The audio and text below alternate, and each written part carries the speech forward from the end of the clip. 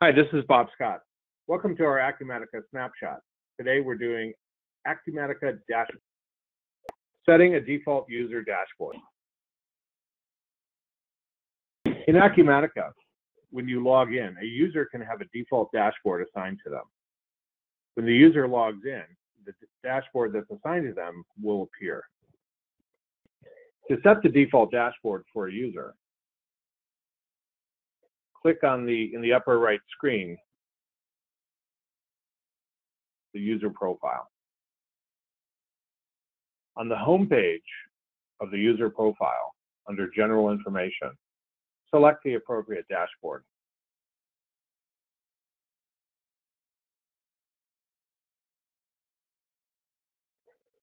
Save the profile information.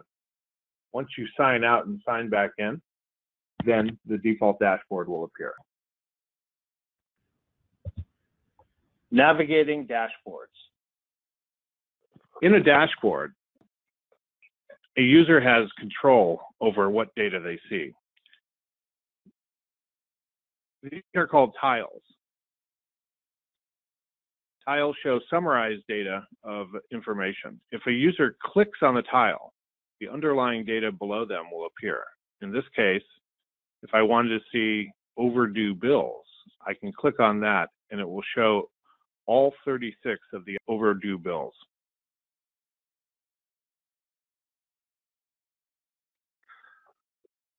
Likewise on graphs, if you navigate over a graph and hover over data points on the graph, information will show regarding the data points on the graph. If you click on the title of the graph, you can drill into the underlying data that is represented in the graph. Elements of a dashboard. Dashboards are comprised of elements. The elements of Acumatica dashboards are widgets, graphs, data tables, and wikis. On this graph, we've got tiles and we've got graphs. Tiles represent a summarized view of the data and can give a user a quick, hot link into important metrics that the user might consider important in their everyday business life. Graphs take data, underlying data, and graph it in a form that is usable. Wikis are HTML that perform hot button links into certain data screens in Acumatica.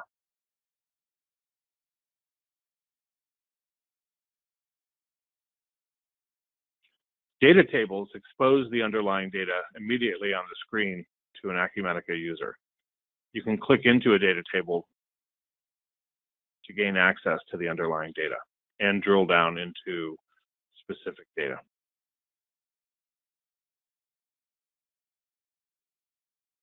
Creating a new dashboard from scratch. To create a new dashboard in Acumatica, a user, given the right privileges, can navigate to System, Customization, and then to Dashboards. They can provide a name for the dashboard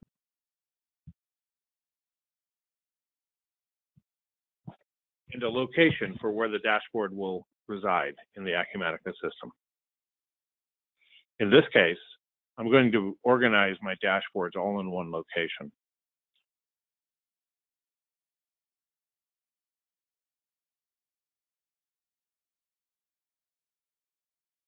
I assign a user role for a user that can access and edit the dashboard. In this case, I'm going to select Administrator. I also allow users to personalize their own copy of the dashboard, and if I want the dashboard to be shown on the mobile device.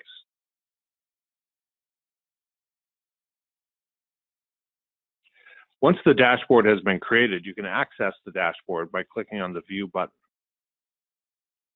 The View button in this case opens up an empty dashboard that has yet to be filled with elements of a dashboard. By clicking on Design, I can add new widgets. In this case, I'm going to add a tile. Tiles are called scorecard KPIs when designing a dashboard.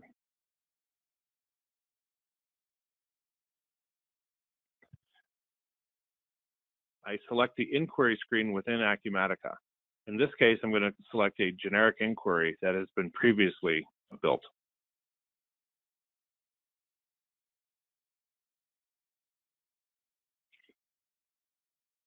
This tile is going to show us the current cash position.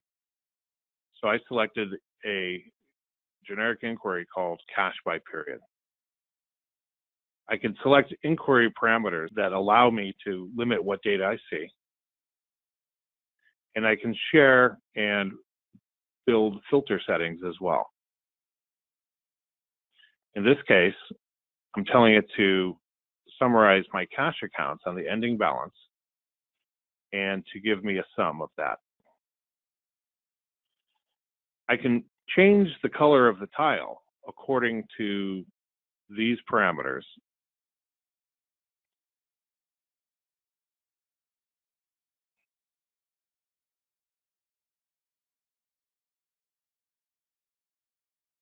I can assign an icon to it,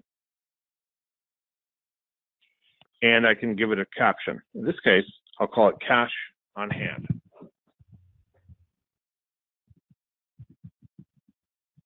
By clicking Finish, you can see that I've got a new tile. Now, the tile is a little large, so I'm going to shrink it down a little bit.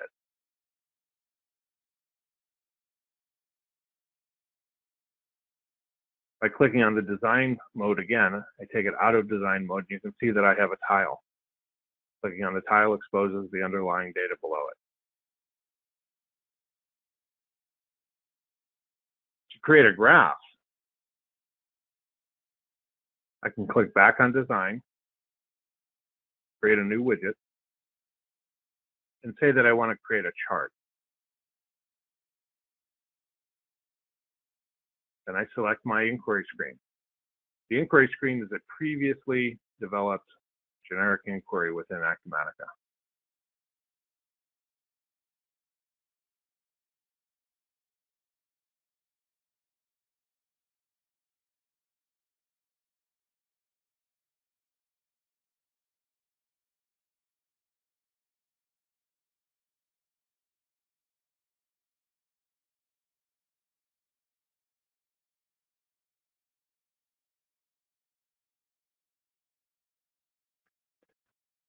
Under chart settings, I can select the type and nature of the chart that I want to see. In this case, I want to choose a line chart. For the legend of the chart, I'm going to choose the fiscal period. I want to show a maximum of 12 months. On the legend, I'm going to build a financial period start date.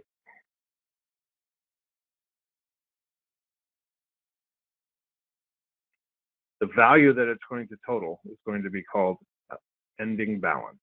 By clicking the Finish button, my graph will appear. Now, the graph looks a little lopsided, but I can change the position and the size of the graph simply by dragging it down to give me my graph. To add a data table to a new dashboard, create a widget that's a data table.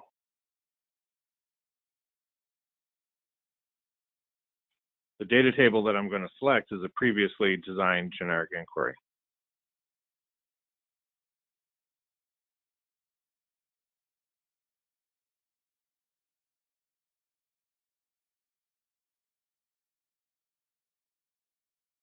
I only want certain data to appear, so I'll remove some data from my generic inquiry.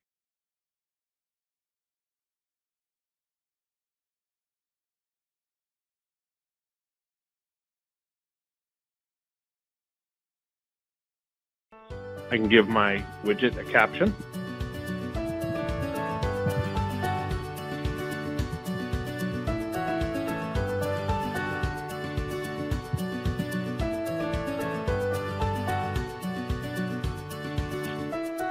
and my data table disappears. By clicking the design button off, I can drill into my underlying data.